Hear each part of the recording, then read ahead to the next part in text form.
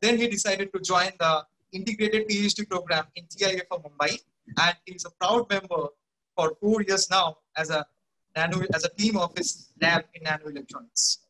He will be telling us how we can quench one of the dimensions in our three-dimensional world and see the fascinating physics behind the two-dimensional physics. Along with that, he will be sharing insight into his own research work where he is using Twistronics to produce the world's most robust but flexible material. The gold in 3D world is yellow in color, right? Now let me tell you a very fascinating thing. In the bottom right panel, what I am showing you is essentially very, very small particles of gold.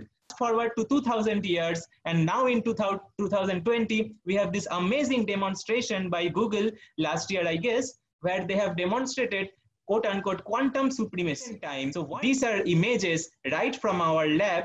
And as I show you here, so these are the 2D transistors, how they look. So these are the transistors which will revolutionize the present century, and how this look is, these are kind of some sheet-like objects, okay, very flat. And the flatness, as I introduced earlier, is of the order of nanometers. So the Moore's law tells us that the transistor count actually doubles every 2 years. It means that you are accumulating more and more transistors in small places, and if you try to continue that, ultimately everything will shrink in a small point-like structure, and that is not possible. So is actually a measure of the charge in the system. So when the Fermi level is up, that means all the states below has been filled up with charges. Is the resistance in the x direction.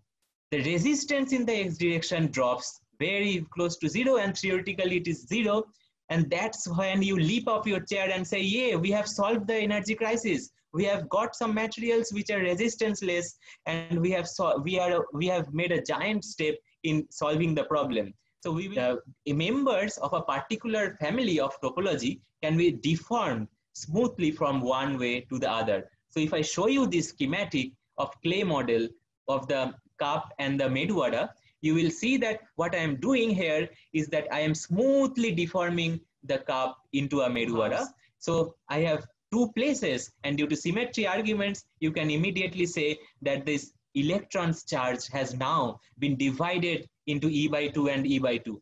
And that's something magical, right? Because you know from your textbooks, the electron charge is indivisible.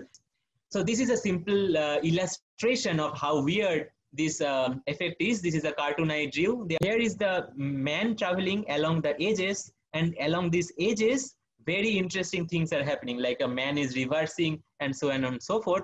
And it is raining topological. That means there are the rain actually have topologies of different kinds. So this has 0 holes, this has 1 hole, and here is a special cup which has 2 holes, and this is characteristic of this kind of a device.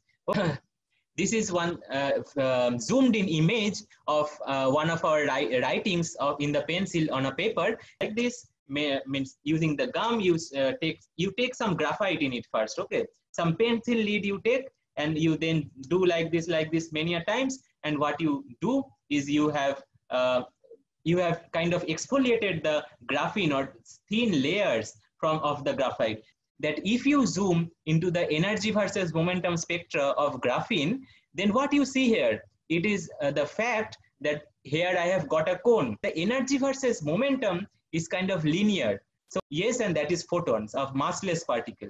So the electron here is not massless, but it is kind of these excitations that is behaving in the lattice as massless, and this is that some structure is occurring. So let's say I twist it at a very small angle. You see here 1, 2, 3, 4, 5 places. The lattice constant has kind of increased. So as I decrease the angle between these two layers on the left hand side, you see that when I reach this 1 degree angle, what is happening here is that the objects, or the bands here is kind of getting very flat.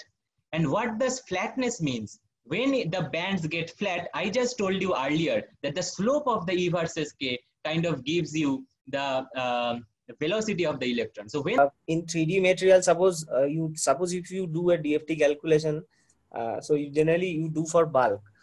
Now, if you go to a 2D two dimension, that means that you create some unit cell, then you give some vacuum.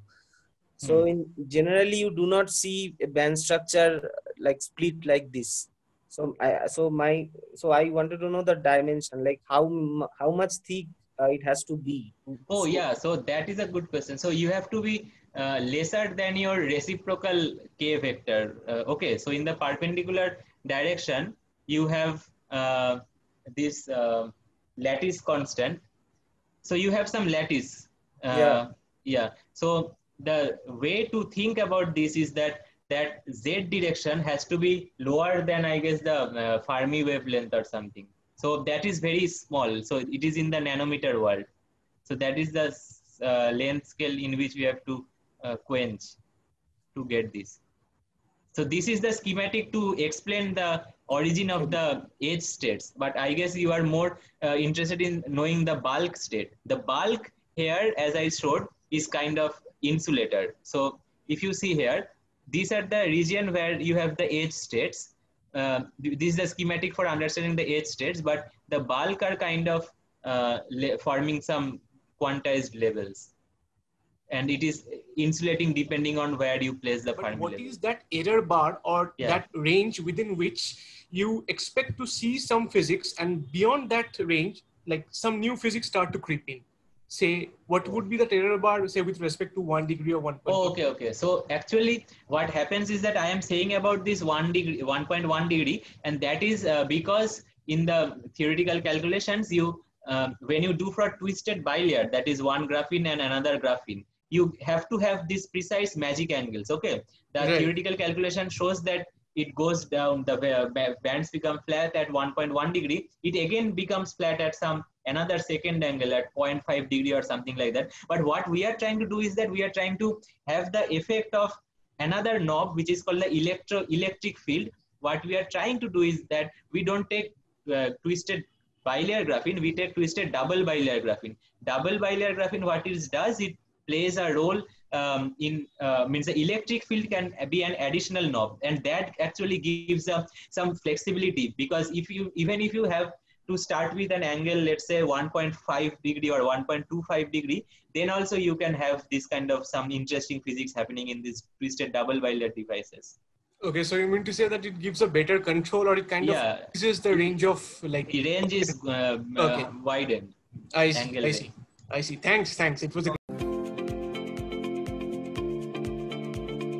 Thank you all for joining, and it was my first webinar, so I was super excited, and I am thankful that all of you took this opportunity to come here and listen to me. Thanks. The researchers of the present are going to give you your future. So we should learn to respect them and to value them much more. So that is exactly what we try to do here at Researcher on Web. We try to bring together researchers, bring collaborations between researchers to make sure researchers can reach a bigger audience, and that every science enthusiast out there can know where the field of research is going.